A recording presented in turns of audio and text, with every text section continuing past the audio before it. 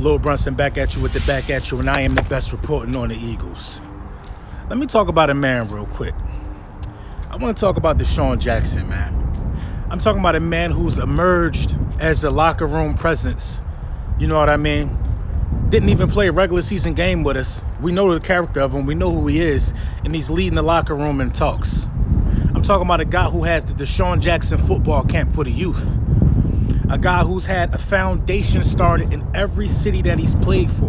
Tampa, Philly, Washington, giving out toys, giving out food to the homeless. The donation is ran by his mother. He's employed his mom. You know what I mean? I'm talking about a guy who has never had any really off-the-field issues.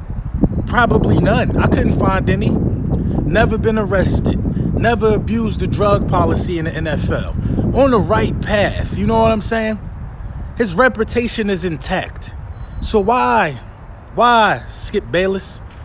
Why are you throwing dirt on his name? Because I don't recall Skip Bayless talking about the years and the slew of the Dallas Cowboys players that have had problems that have been a risk to their organization. Now, the Philadelphia Eagles had a few too, but the Dallas Cowboys are famous for drafting these type of players and acquiring these type of players after they already showed the past of it. So to call another grown man childish because you not secure around how you feel, it's kind of whack to me, man. It's real whack to me, man. As a matter of fact, you sitting here calling a grown man childish. Let's look at the guys that you could call childish right now, Skip. Let's look at that. Randy Gregory. Right now, you go at the top right now. Randy Gregory. Weed.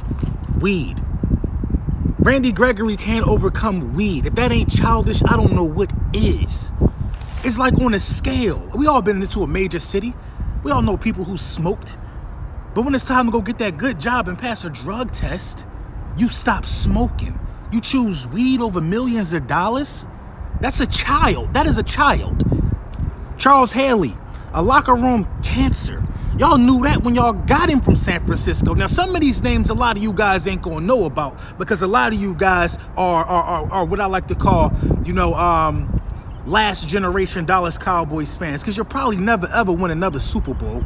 You know what I mean? And I hate to talk about the Dallas Cowboys so much, but I feel like in this video, I feel like the last Dallas Cowboys content creator or video pusher, the last one I gotta face is Skip Bayless. Skip Bayless is the boss to all the little minions. That's how I feel. Skip Bayless is the boss at the top floor who is responsible for putting the battery in all y'all back that got y'all thinking that y'all gonna be something.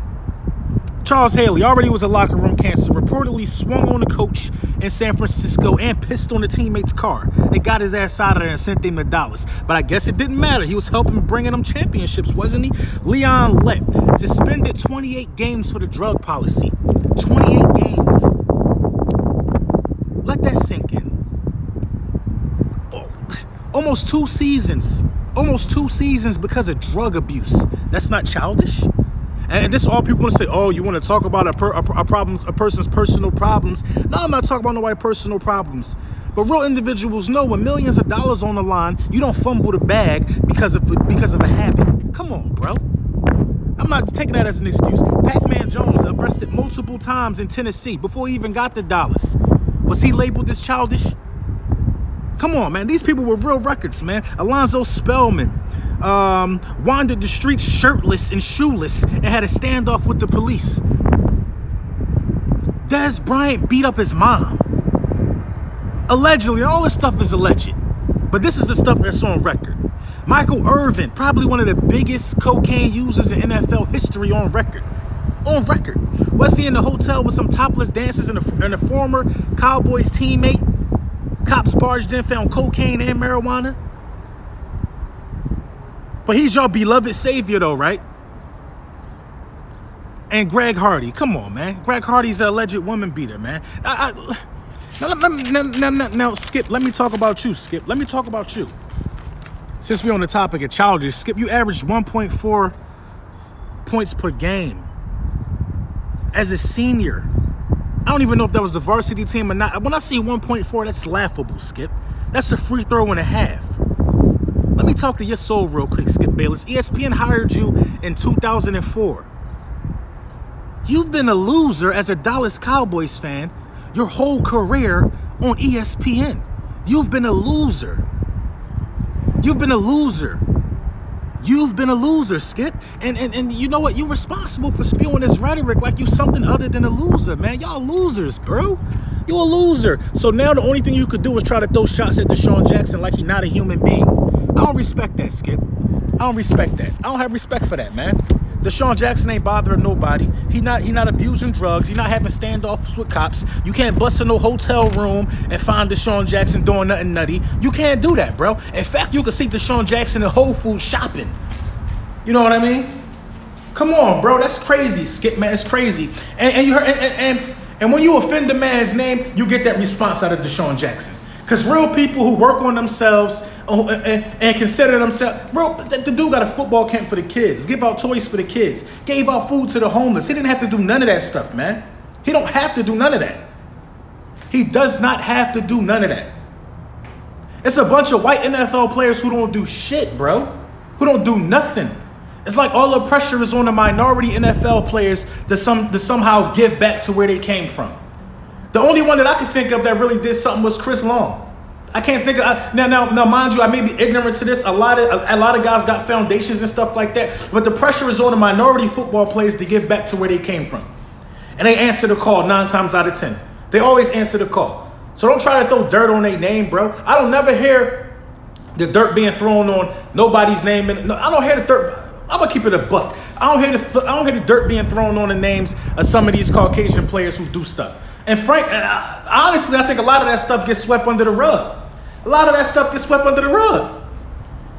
Wasn't Robert Kraft just in a massage parlor trying to get some slow hands? Wasn't he? We ain't talking about that no more, though. We ain't talking about the cases on some of them guys. Indianapolis owner got caught with like 9 ounces of coke. We're not talking about that. We're not talking about that stuff, though. We trying to throw dirt on Desean Jackson's name, though. Are we talking about the Texans owner who said treat them like slaves and cattle or whatever the hell he said? No, we're not talking about that, though. You can't bury a man without the proof. And the only fault that I got of Desean Jackson, the only problem that I got with Desean Jackson is that he even gave you the energy, Skip. That he even gave you the energy. Because this is what you're going to turn around and say, Skip. His response was childish. Look, y'all, look. He is childish like I said he is. Knowing damn well when you push your man buttons, when you disrespect a man like that, you get ran down on, Skip.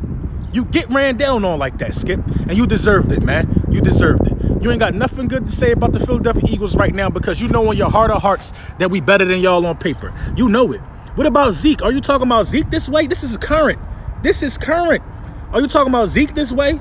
Zeke and Dak running around with dildo water guns? Are you talking about that? That's pretty childish to me. Are you talking about Zeke bumping security guards? That's childish to me. Are you talking about Dak getting beat up at festivals? That's childish. Who still gets in fights? Who still does that in the NFL? Are you talking about any of that stuff? No, you're not talking about none of that stuff, dog. Are you talking about how Cole Beasley basically crapping on an organization after he left? That's childish. Talking about y'all playbook basic? You ain't talking about that, though, man. All you fixated on is the Eagles because you scared.